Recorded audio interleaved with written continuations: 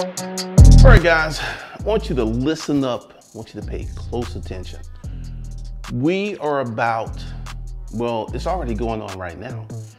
We are undergoing the largest wealth transfer ever.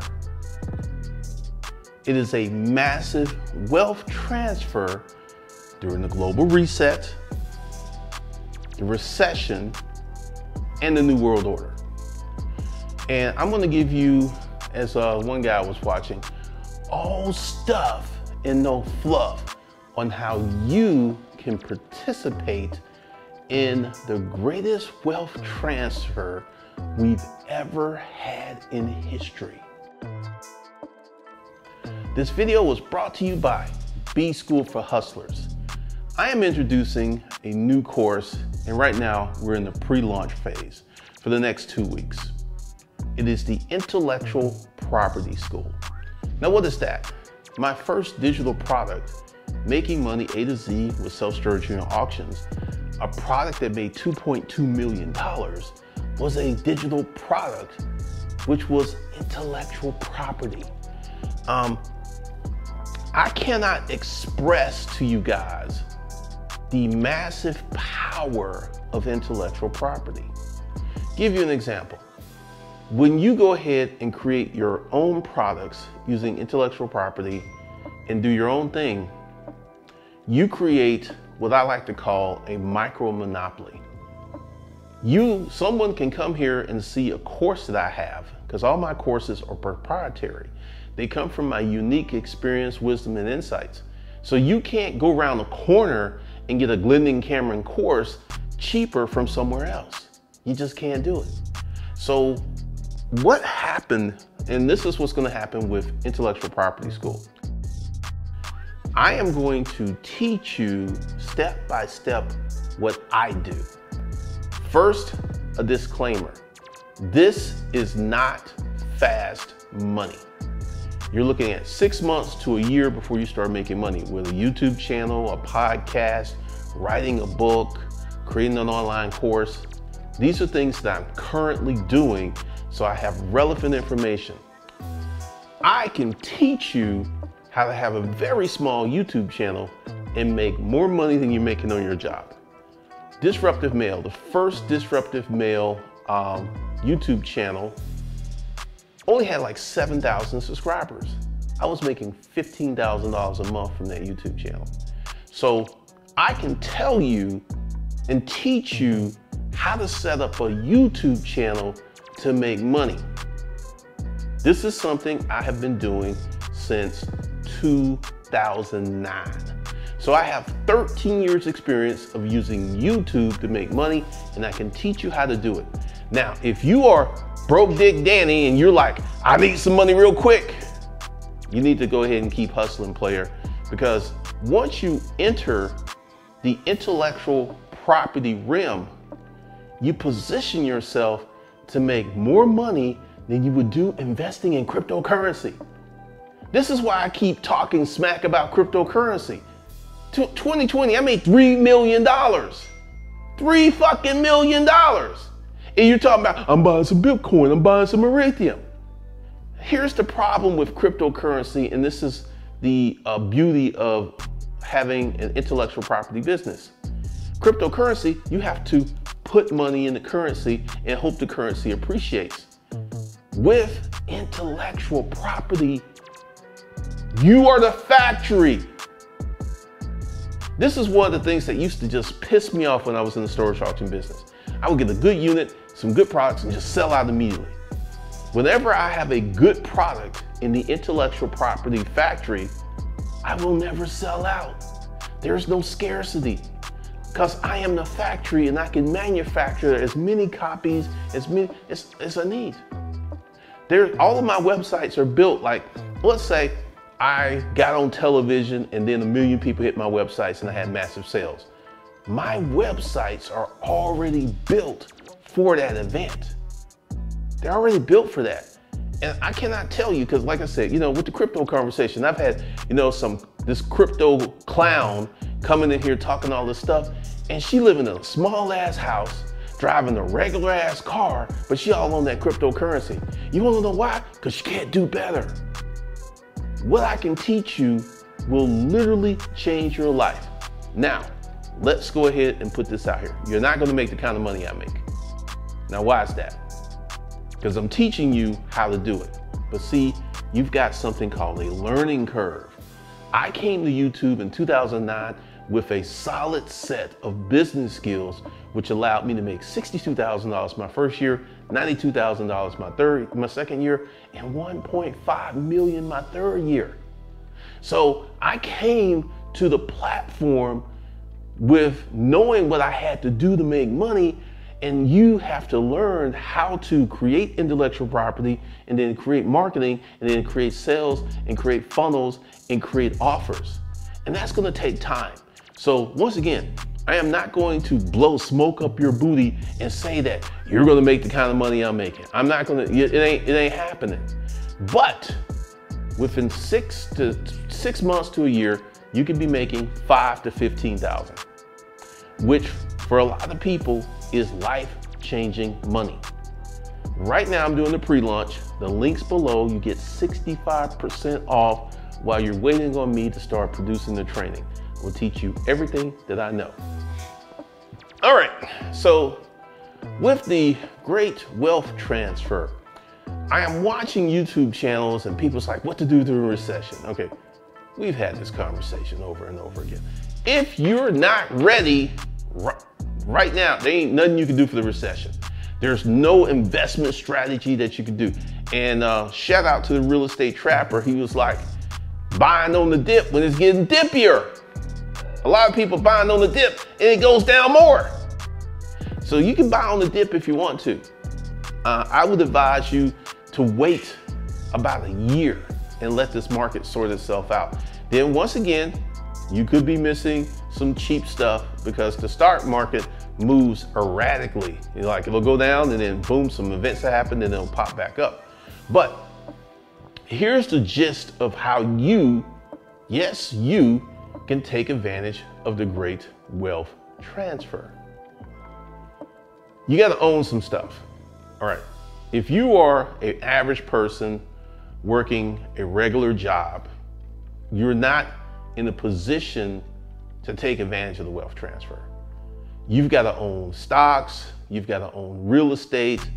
Right now in the garage, I have over $200,000 worth of cars. It's a depreciating asset, but let's say I needed $200,000.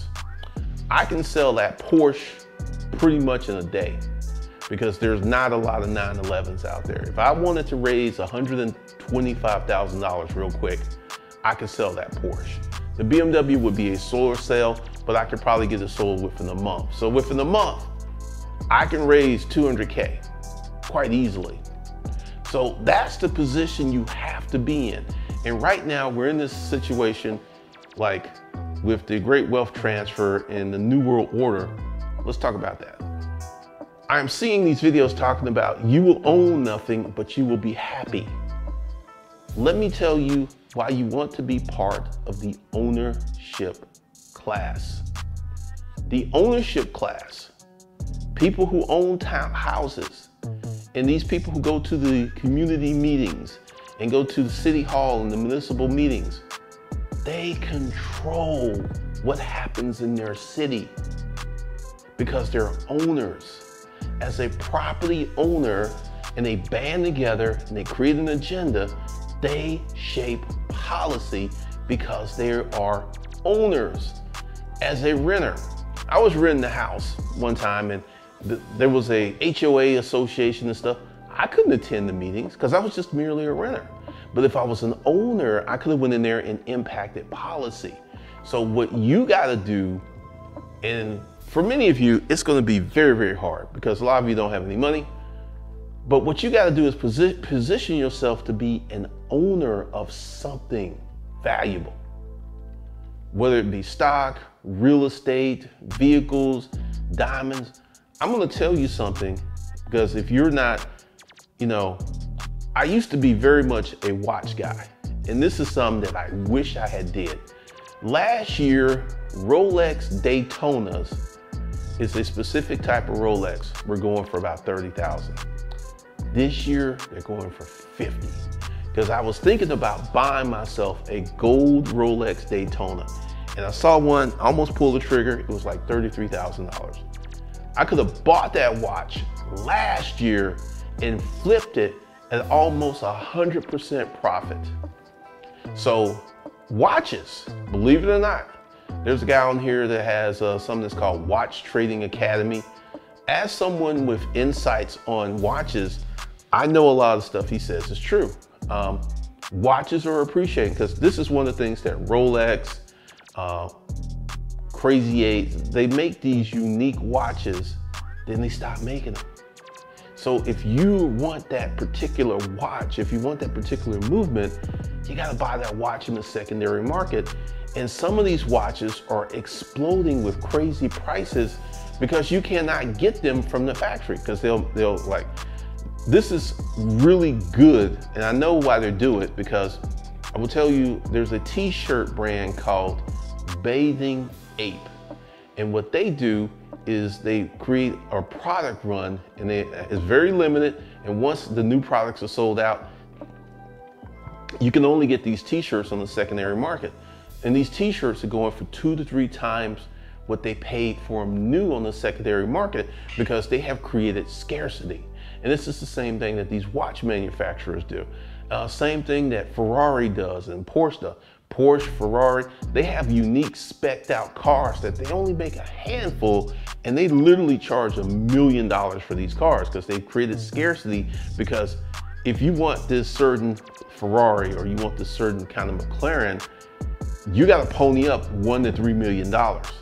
And they are only going to be like 500 in the world. But once again, think about that. You got a $3 million car and you're making 500.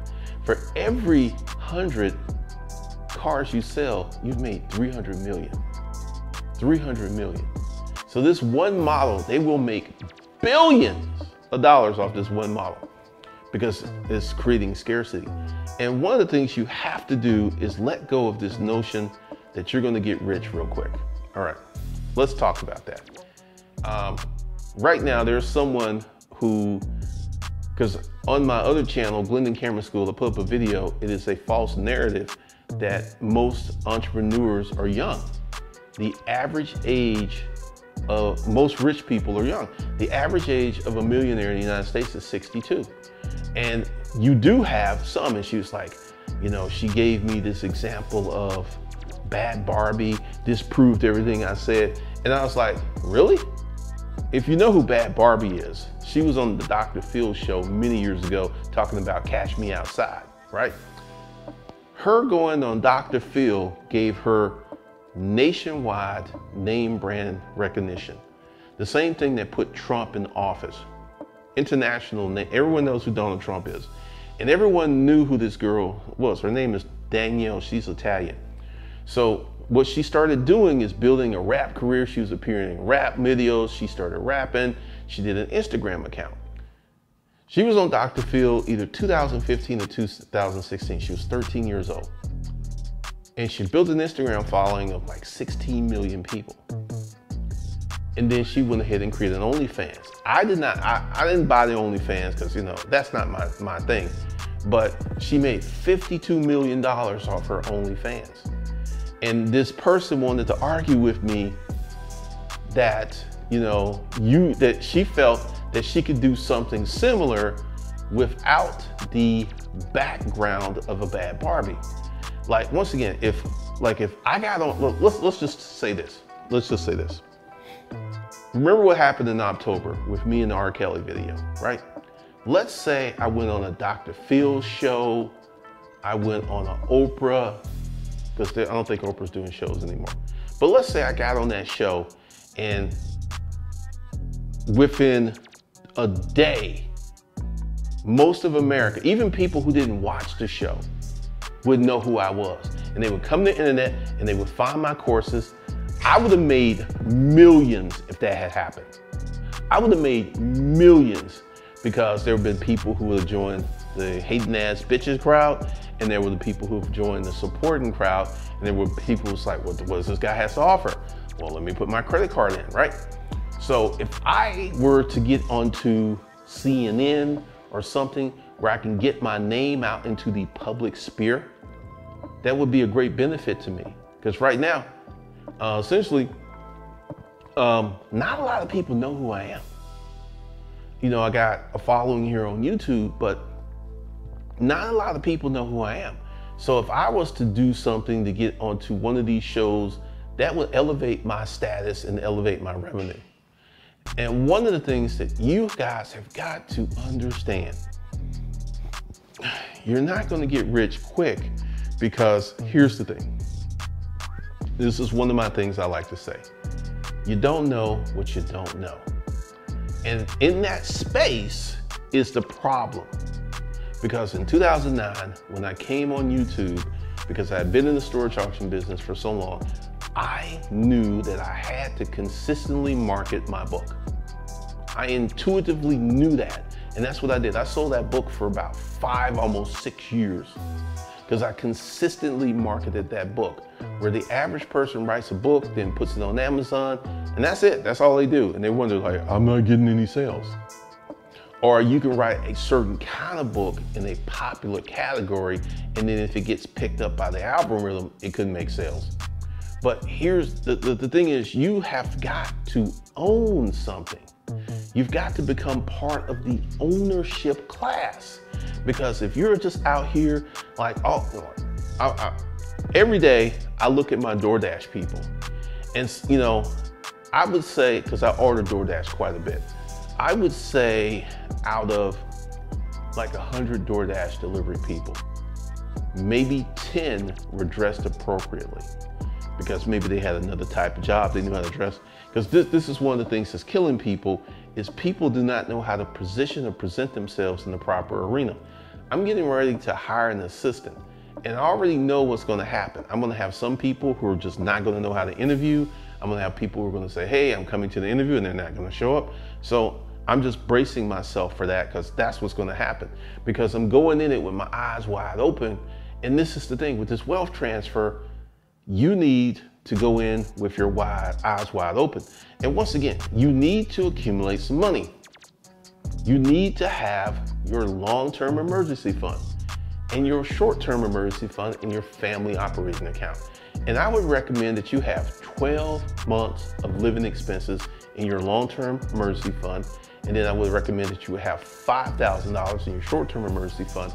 Then I would recommend that you have 2 months of living expenses in your family operating account, so you can pay your bills. Like, I just got my power bill yesterday. It's not due to the 30th. Guess when I paid my power bill? I paid it yesterday. I pay my bills when I get them. I don't wait. I don't even look at when they're due. It's like, oh, here's a bill, just pay it. And you want to be in that position, because here's the thing. Once you have that long-term emergency fund, that short-term emergency fund, and that family operating account, your stress level goes from here to here. Like, once again, I don't really stress about nothing other than that car rental business. That car rental business is the most stress I've had in 17 years, 18 years. The storage auction business was hard, but it wasn't stressful. It really wasn't stressful. So once you go ahead and get this money situated, your stress level just drops. It disappears. Your stress level goes to nothing, okay?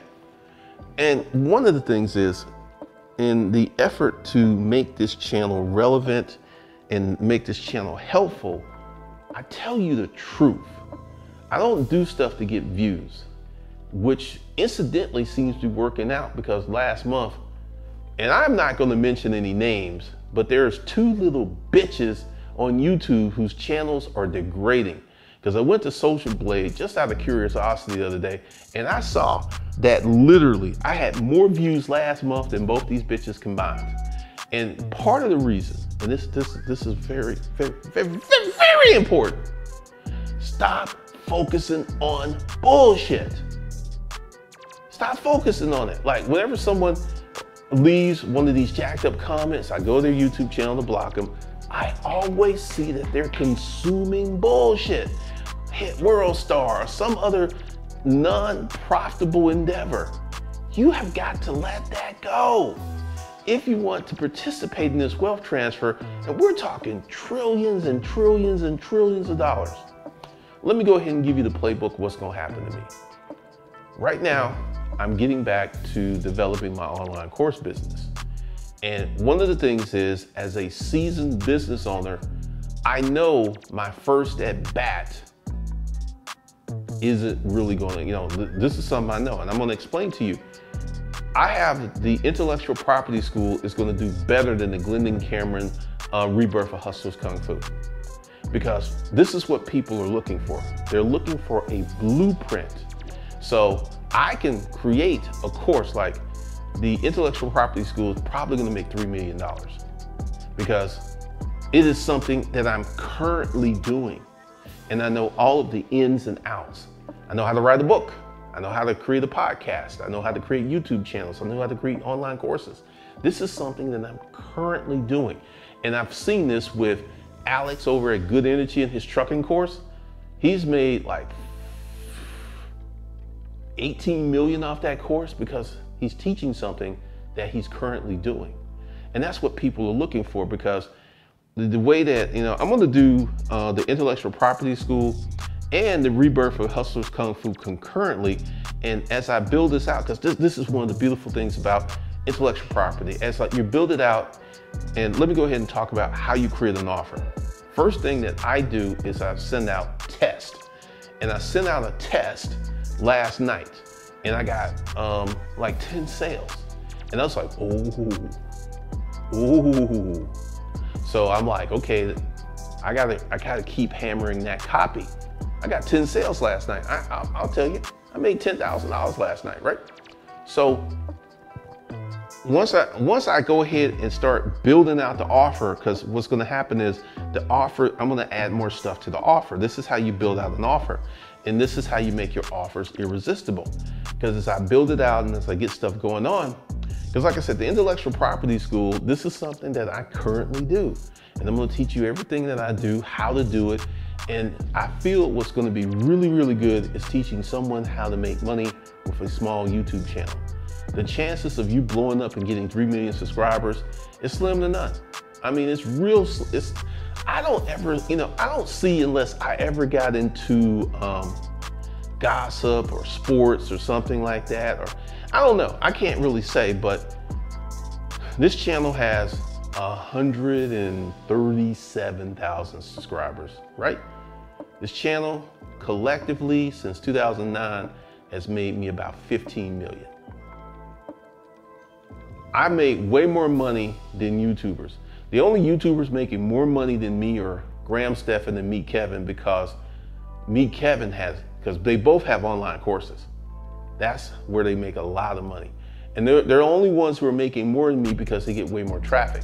If my traffic doubled overnight, I would be at $200,000 to $400,000 a month consistently. So I'm gonna teach you about that, because here's the thing, I don't use paid ads. And then one of the dumbasses was like, just run ads. Okay, here's the thing with running ads. First, you wanna sell organically to figure out what offer resonates. And once you figure out what offer resonates, then you can run ads. There's a lot of work you have to do before you can just run ads. I mean, just a complete dumbass that said that, just run ads. Because if you're just running ads and you don't know who your avatar is, you don't have a desired customer base, you can blow through a lot of money and make no money. And I have run ads before, and in the future I will run ads again. But once again, I'm gonna teach you step by step how to do this. And I'm gonna teach you what type of YouTube channel should you start. Because this is the thing, and listen to me, please listen to me. You have this ideal of starting some bullshit YouTube channel that ain't gonna make no money. It ain't gonna work. It's like, I wanna start a YouTube channel talking about puppies. Will that make me money? No, it ain't. You have to put it in a niche that can make money. Because this is one of the reasons I would say this YouTube channel collectively, we're about at 20 million. 20 million since 2009. And the average small business doesn't make that kind of money. And this is what's funny. And this is wild. The longer I do this and the better I get, I can see a $10 million year. I can see a $20 million year. So collectively, let's say I did 20 million from 2009 up to now. As I go forward, I'm gonna have a year where I'm gonna do 10 to 20 million dollars. I know this, and it's gonna happen before I'm 60. That's how powerful intellectual property is. And this is something no one's talking about because they, some people are talking about it because there's specific YouTube channels geared for it, but they don't get a lot of views because one of the things is, you gotta work. Writing a book, like I haven't started writing my book, The Art of Profit, because I got my computer, because right now I'm just doing a lot of setup stuff. And I got everything from my podcast. I got the intros, I got the outros, I got the cover art. 3 episodes are done. And let me go ahead and tell you, once again, with Intellectual Property School, like a lot of people will start a podcast and they'll release the first episode. You don't want to do that. I'm probably going to release 5 to 10 episodes. I already got 3. So once you go there, you can listen and listen and listen and listen, right? And once again, I have them because I already have people. It's like, hey, where do I find them? And it's not ready. But once I get ready to launch and I have those 5 or 10 episodes up there ready to go, then I will let you know where they are, and then you can go. Because the Art of Profit podcast is very different than the YouTube channels. Number one, I don't cuss on the podcast.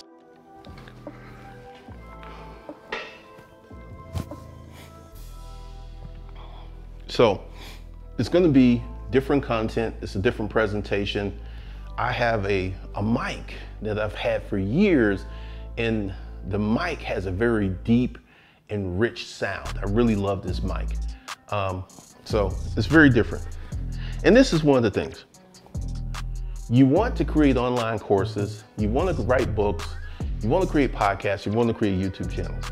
Now, there's a bunch of weak-minded, jealous-ass little bitches who's like, oh, you sell courses, you sell, like, once again, I don't sell any courses on how to get rich. I expressly said that you start a business, you're looking at a 3 to 10 year journey. And it's like, oh, because once again, these people are dumb. These people are mental midgets because they will form an opinion without doing any analysis or research. And this is something I'm going to teach you because, believe it or not, you can have a very small YouTube channel. I'm going to share some of my frustrations with Disruptive Male.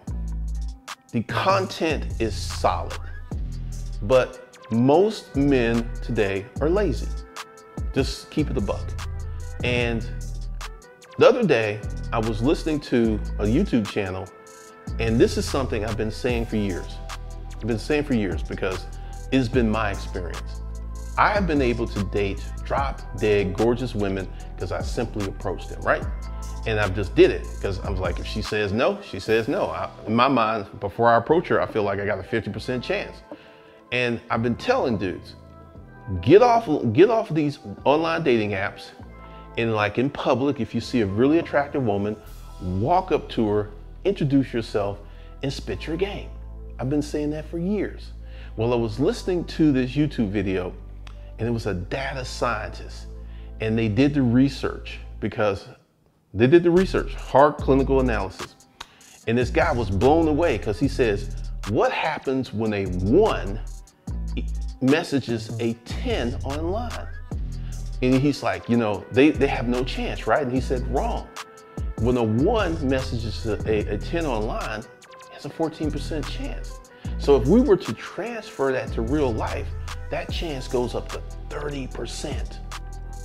So if you were to approach women, hot women, and spit your game, even if you look like Quasimodo, the Hunchback of Notre Dame, you would do better. And I've been saying this, and most men just want to get in an echo chamber and whine about the behavior of women versus actually doing something to change their damn fucking life. And I'm just sitting there like, all right, because the guys they don't want that strong cocaine.